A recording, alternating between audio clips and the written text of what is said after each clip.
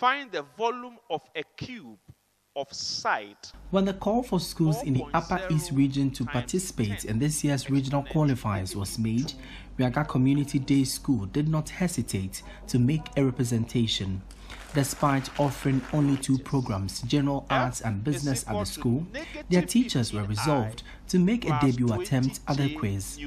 Ruth Awusumbek and Gifty Abuk, both business students, were selected from among the 70 student population of the school to bear the torch.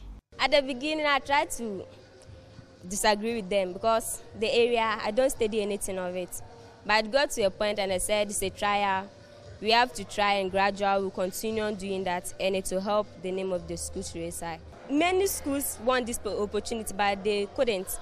But if you are here, we had this opportunity and we're able to do something. I said it's a great opportunity for us. And I'm happy I represent our school. Our natural selection. The girls faced stiff competition from our SHTS, an experienced school, and Kusanaba SHS. The first 2 bouts of the contest proved tough as the girls only managed to secure 2 points. Ruth and Gifty, the last question in the round. F is equal to negative 15I plus 20J Newton.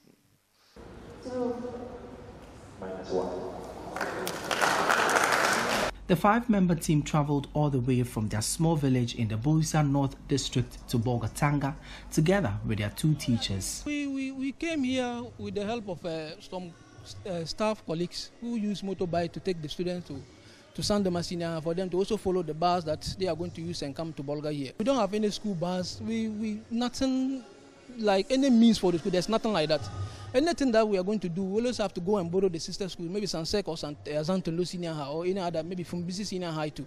Yeah, we don't have any means of transport in the school. Taking inspiration from the hours of meandering their way, the girls say they were resolved to make history. At first, so difficult for us because we know nothing about chemistry, physics, and biology. But it got to a point we said, so far as we are here, we cannot go home without nothing. So we make our effort to try to answer some questions. But some of them we couldn't, but we try, we push. So those we are able to answer, we answer those ones. And our focus was that, how will we carry negatives to our place? It's too far. From traveling from that journey to here to carry negative, was that thing that was boringness, but at the end we got something good. Natural selection. They managed to get 12 points at the end of the contest. False. Correct. Their quest and propensity to exit the competition with at least a better score captured the admiration of the audience that filled Nat Hall in Bolgatanga to cheer them on. Do you think if you had some of your schoolmates cheering you on, you could have scored more than the 12 points you had? Yes, please. Because when they are there, you get even the kind of energy you are going to get throughout. It will be different from we being 5 here alone. Not only did they steal the audience, but quiz master Fifi Amaho is amazed by their grades. And if you consider the fact that they were in a contest with people who were science students, who virtually didn't show up, then you want to congratulate them for their effort. Even the courage to move upstage, sit with science students for a science and maths quiz contest, I think is admirable. For Ruth, the experience gained was worth the risk.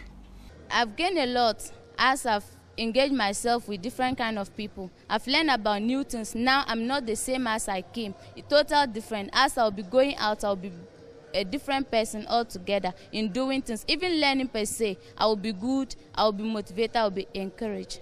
The unwavering spirit of these girls affirm the adage that one can only improve when they try new things.